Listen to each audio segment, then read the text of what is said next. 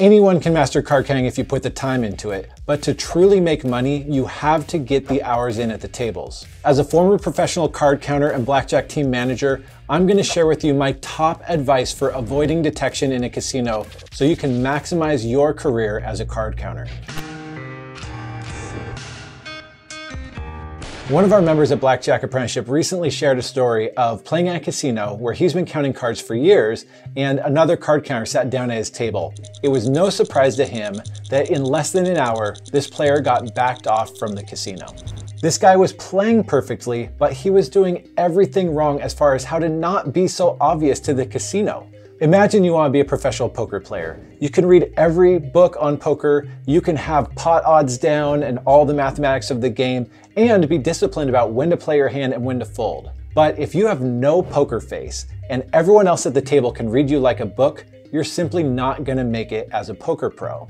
To be a professional blackjack player, you have to know how to act like a professional, and this guy had no act. He was a complete robot at the table.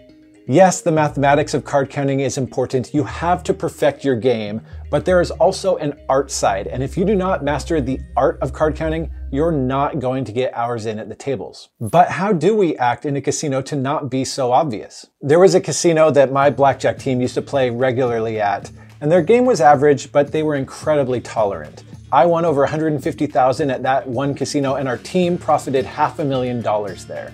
I used to play at this casino 2 nights a week, and they would welcome me with open arms until one night when I won $32,000. Then everything changed. The next time I show up, the phones are ringing off the hook, everybody's talking about me, and it was the beginning of the end of my time at that casino. Nothing puts you on a casino's radar like a big win. A friend of mine who's been a professional card counter for 6 years was telling me that he recently spotted a complete gambler in a high limits room in Las Vegas get backed off simply because he was winning too much. His game was terrible, there's no way he was a professional, but the casino just panicked because this guy was winning. Does that mean we should lose intentionally? Hell no. The margins are so small at card counting, we would never give money back to the casino intentionally. But what it does mean is that every casino has a threshold. Maybe it's $1,000, maybe it's $5,000, $10,000, or $20,000, but there's a point where you are going to be on their radar because of a single night's win. I've had it verified to me by casino surveillance professionals and casino managers that casinos do have a dollar amount where it becomes a mandatory review of a person's play.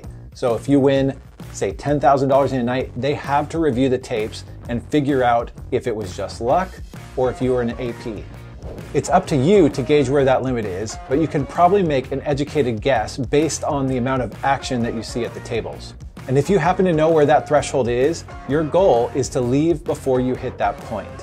We're at the casino to win big, so don't get me wrong. I'm not saying limit your profits, but I'm saying you're better off to win $10,000 over 3 nights than to win it in 1 night. If I could go back in time to that session where I won $32,000, I would have left sooner because I could always go back and generate EV the next day, but this was a local casino worth 6 figures to my family, and those places are hard to come by. What about big bets? Should you bet less to avoid heat? That's a double-edged sword. Betting smaller means less EV, and my goal is not to spend twice as much time in the casino to make the same amount of EV. So I'm not a big fan of betting less across the board.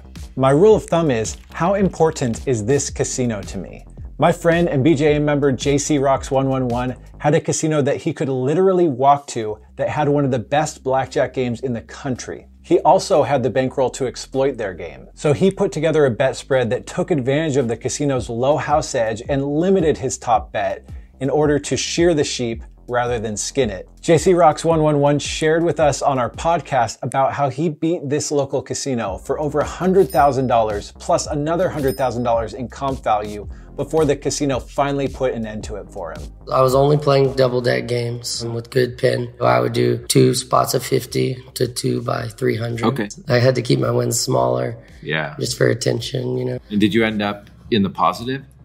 It was $150,000. They gave me a 2019 Mercedes lease for a year. I went to like a cruise through Europe. We looked up like the retail value is like $14,000 cruise. He truly acted like a professional, from bet spread to limiting his wins to Ratholing Chips, which I'll get into in a minute. We have a member at Blackjack Apprenticeship that's from Thailand, but he got stuck in the US for 2 years because of COVID. During that time, he played one of his local casinos for an incredible number of hours. He was fortunate that he already had a history as a gambler at this casino, but after mastering card counting, attending one of our boot camps, he went back to the casino and played 1,000 hours, winning over $55,000 and still didn't get backed off. One of the smart things he did while playing was making it not so obvious how much he was winning at the casino by rat-holing his chips. He would simply take some of the chips off the table when he was winning. The casinos can sometimes track how much you've won and how many chips you've taken from the table, but when other people are at the tables and they're playing similar denominations as you, it can be really hard for the casino to track who won what amounts and who left with what chips. When he finally was allowed to return to Thailand, he asked the casino what they had on their win-loss statement for him, and they were off by $100,000. They had him as a net loss of over $50,000 when he was a net win of over $50,000. That doesn't even account for over $30,000 worth of comps he got from the casino in the process. Not a month goes by that I don't get an email or a phone call with a new card counter who says, "Colin, I was card counting at the casino every night just like you taught me, but after 2 weeks, they backed me off." If you're going there 5, 6, 7 nights a week, what did you expect? That doesn't mean they're gonna back off every person that goes to a casino 5 nights a week, but it's definitely gonna keep you from being forgettable. If you can spread your play around multiple casinos and stay forgettable, just a regular gambler showing up to each casino maybe once a week or so, it's gonna help you avoid a lot of heat. Once you start placing certain bets that get you on the casino's radar, here are 3 things you can do to avoid being Mr. Robot. Spend some time observing gamblers. What are their mannerisms? What do they look and act like? Hall of Fame card counter Stanford Wong told my friend RX Gamble about how he used to wear a big, giant, flashy ring at the tables to make it maybe fit in that he had that kind of money. There's also the classic order a beer and refill it with water move, since most card counters just drink water or coffee.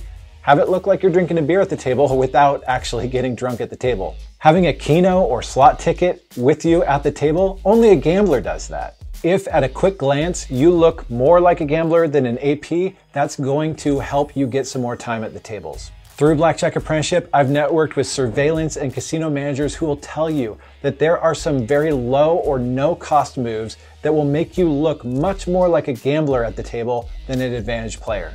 Because this is a public video and could be watched by casinos as easily as card counters, I'm not going to get into specifics, but we have some more detailed conversations in our paid members forum if you want to dig deeper into this. What do gamblers say and do at the casino? They celebrate wins, they mourn their losses, they have all these logical fallacies they say like, "Third base just took the bus card."